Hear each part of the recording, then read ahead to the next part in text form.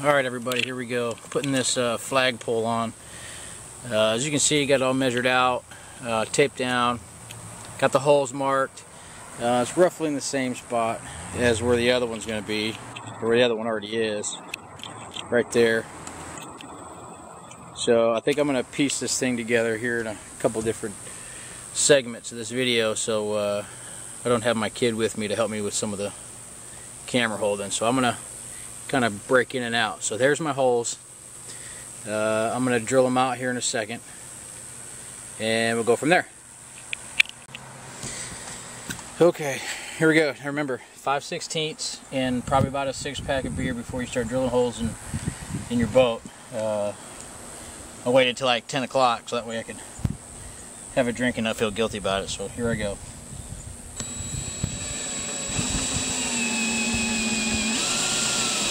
Oh yeah, and before you start doing this, make sure you look underneath. Make sure nothing's in there. You might get snagged on cables, stuff like that.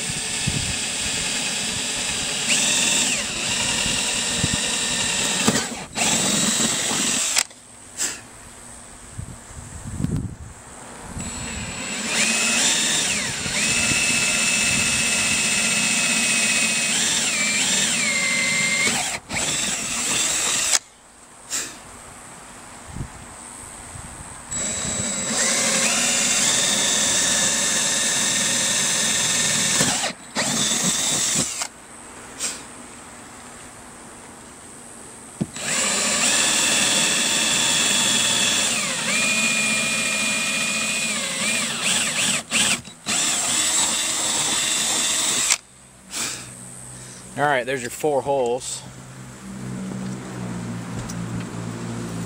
I'll just kind of grab your bolts and make sure everything fits right. You know, you may have to widen them out a little bit depending on the threads. I think we're going to be pretty good. That was a little tight. You got to loosen them out a little bit. That's fine. No big deal. No harm, no foul. You might need a little bit of flexibility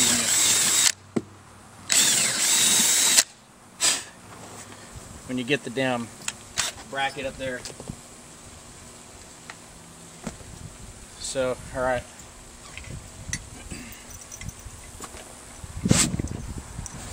Okay, so here we go. Just gonna kind of dry fit it, make sure stuff lined up right. Like I said, you might have to move stuff around and make sure them bolts go through there, make sure they all fit appropriately. You know, you may have to widen some of them out. No biggie.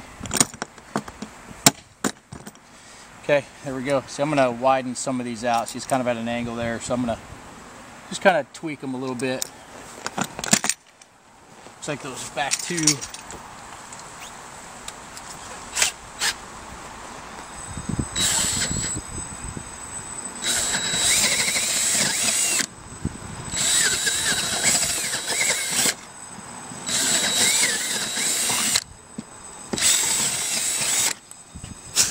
Alright, it's good enough for government work.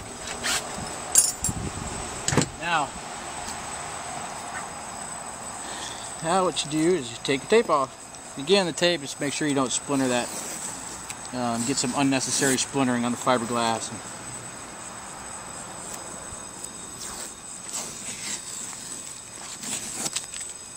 Sounds like somebody in my neighborhood has got a smoke alarm going off. Alright, there you go. Nice clean holes.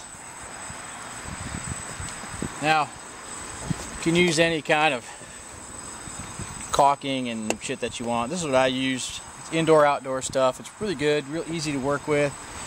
It's clear. You know, anything that's got silicone is a mess. But you can use white, whatever color you want. But I prefer to use clear. You know, you want to get a good goop of it on there. You can clean up a lot of this stuff. Get down in the holes, prevent some unnecessary drainage down in between your... Doesn't have to be pretty right now.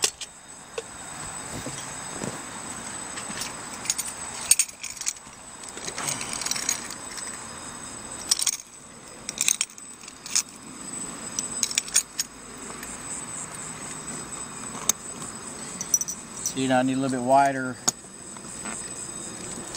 silicone there, silicone bead.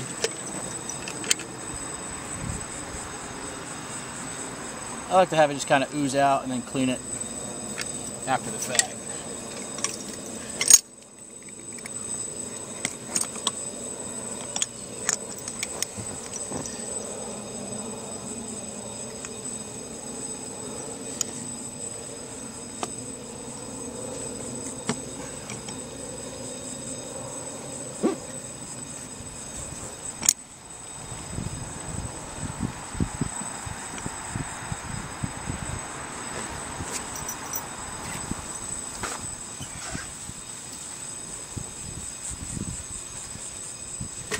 Sorry, I'm just kind of talking and going as I go here.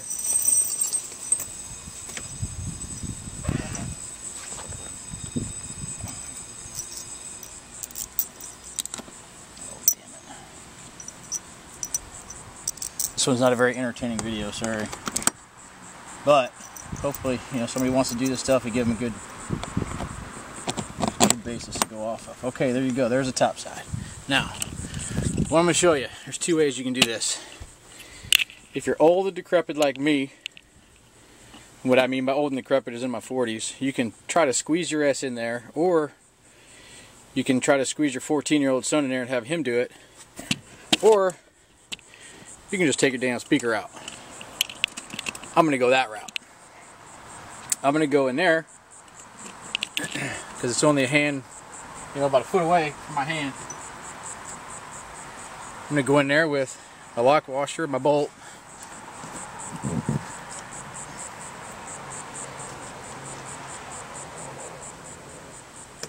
Actually, I take that back.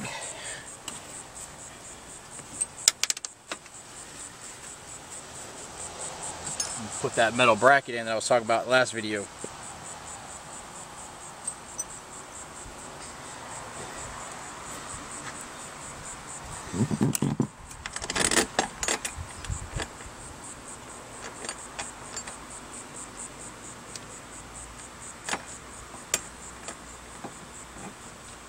Yeah, my hands are a little sticky from that silicone. The washer stuck to my finger.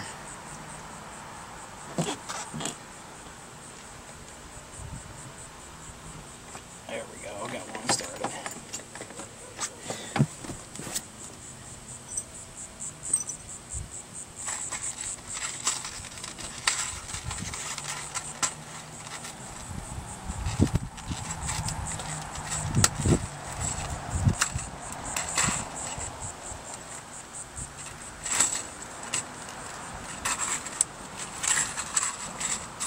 Alright, and then, yeah, like I said, sorry for the lack of entertainment on this one, but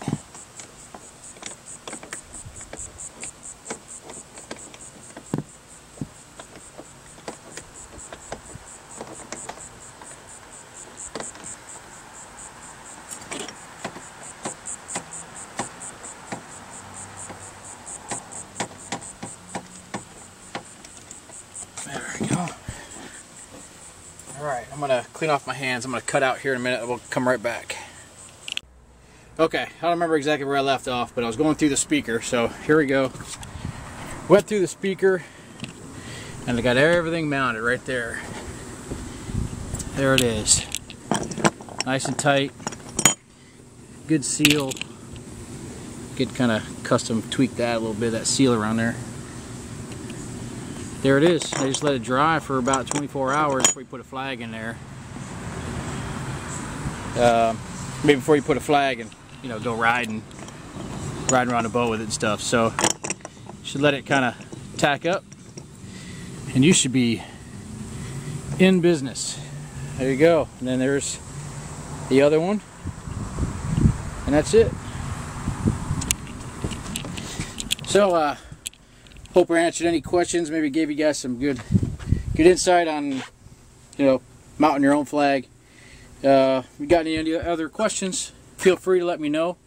I got a couple messages about my stereo system, so I might, after this video, kind of walk through my stereo system and just kind of let everybody know what I have and what's available type stuff. These boats, these Yamaha boats are real easy to set up and have a great sounding system in it. So, alright, talk to you later.